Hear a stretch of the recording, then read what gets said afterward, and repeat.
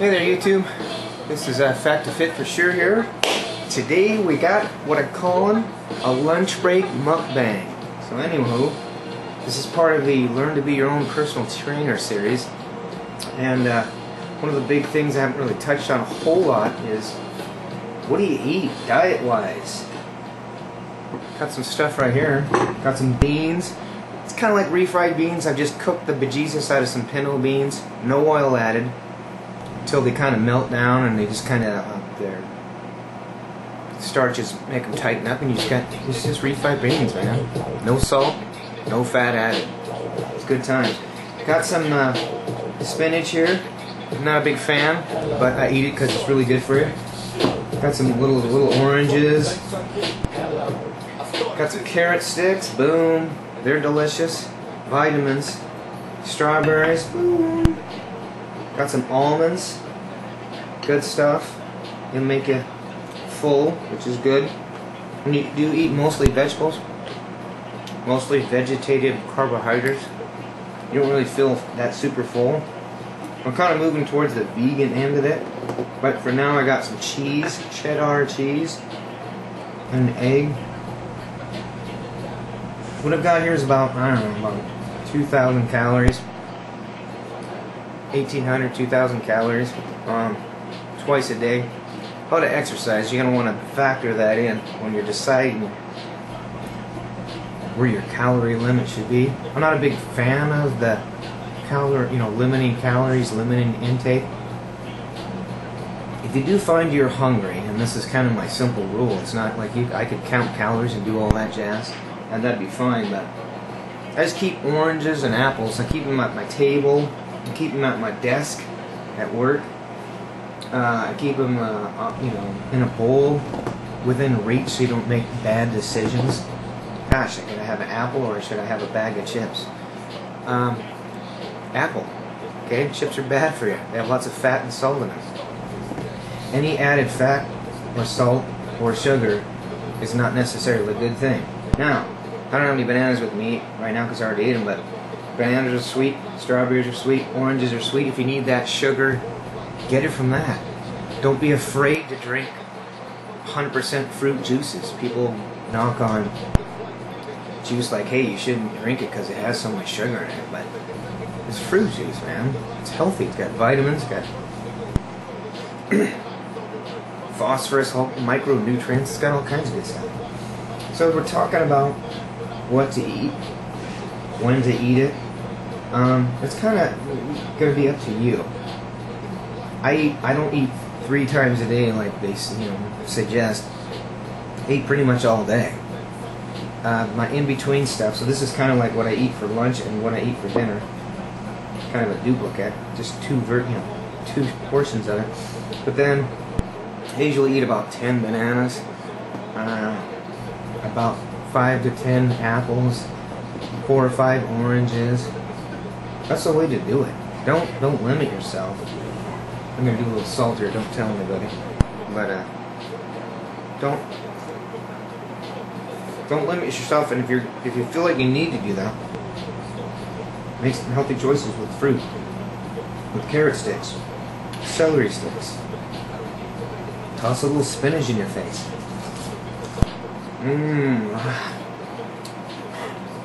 It's so bitter and weird, though. Anyway, like I was saying before, I'm kind of transitioning from more the vegetarian end to the vegan end because of all of the kind of violence done to animals. These chickens that lay these eggs have been modified naturally in nature. Chickens only lay eggs when they,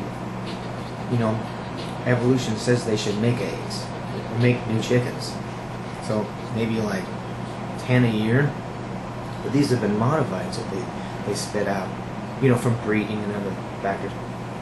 And they're in these warehouses and they have these fake light suns in there that come up multiple times a day, and these chickens suffer. These chickens that lay these eggs that I'm eating, they suffer.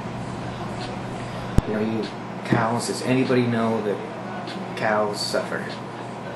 That they live in these squalid situations where They're pumped with hormones and everything else.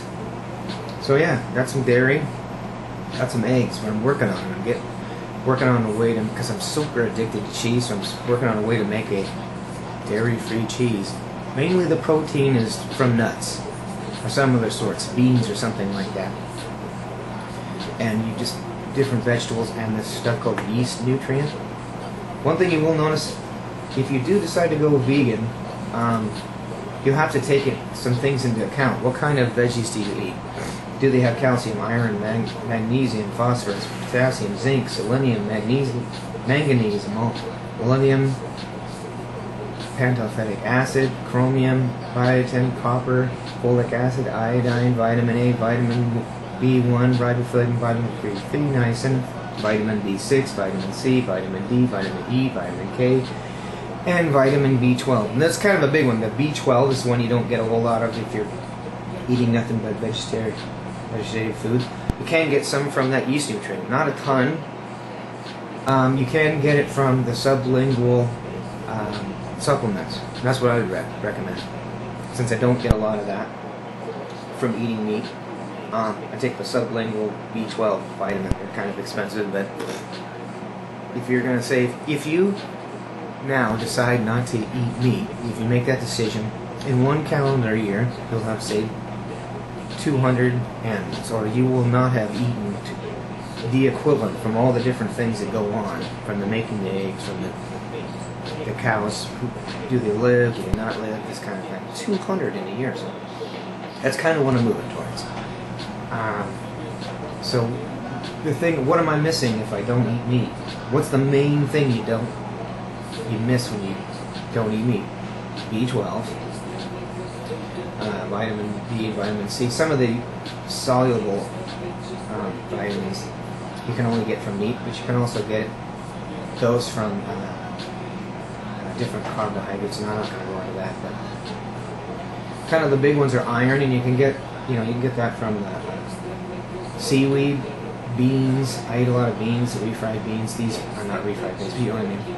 Green leafies like spinach, which I love. Calcium is a big one. You're not going to be drinking milk. You're not going to be eating cheese, right? So you can get that from kale and bok choy and collard and turnip greens and tofu. Okay, now getting to the tofu thing. People get all excited about tofu. Doesn't it elevate the level of female hormones in the male and female body? I don't know.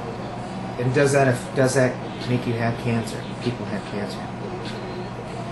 I don't know. There's been no conclusive study. They talk about a corollary between elevated vegetative hormones that are equivalent to female hormones and women getting different cancers from this, from elevated levels. I don't know.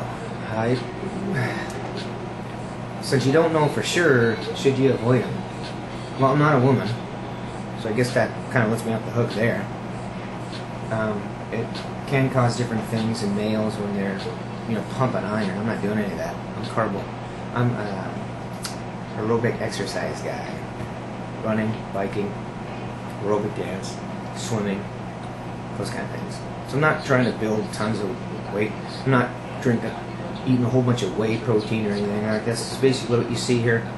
3 eggs a day, 6 slices of cheese. These size slices of cheese are pretty thick. So not super, I'm not super worried about, the relationship between these hormones that you get from soy products. So I'm not that super worried about that. I don't eat a ton of tofu because it's super, by its very nature, how they make it, it's super acidic. It's kind of hard on my tongue. I do eat some edamame, and that's a pretty good source of protein. I say eat beans, eat lots of nuts. These almonds have a pretty decent amount of protein in them. Add all those things up, you really don't need these things. I'm kind of addicted to these things still. And I think that's what you'll find. People are transitioning from one lifestyle to another. And it's not, I don't liken it to taking drugs or being addicted to cigarettes or anything like that, but there's these processes inside your head, these behaviors that are learned, And so you have to kind of like put a new tape in if you want to use an old metaphor. Take this whole idea out, behavior, tuck it away, get rid of it, put in this new idea, but hey, you get these proteins from other sources. So like I said, I was going to make these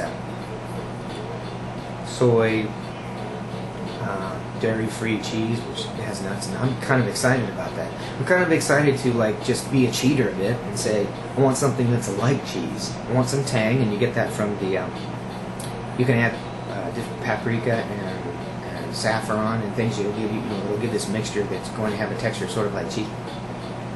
That's kind of a thing I need.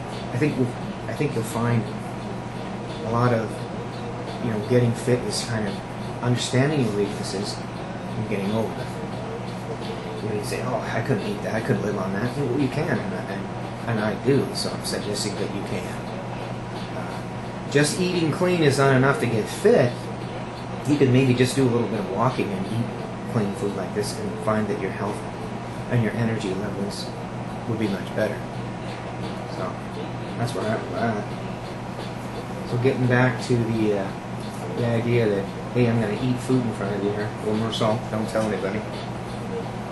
Like I said, I'm still moving towards the best way to do things. But it's a little dry. Lots of hydration. How much water do you drink? Some people say you need to drink, half a gallon a day. I don't know about that. I don't drink a ton. I drink a lot of tea. I have tea in the morning, and I have the tea, and then I just have a huge volume of water with it. So at least like 20 ounces with what would be one green tea.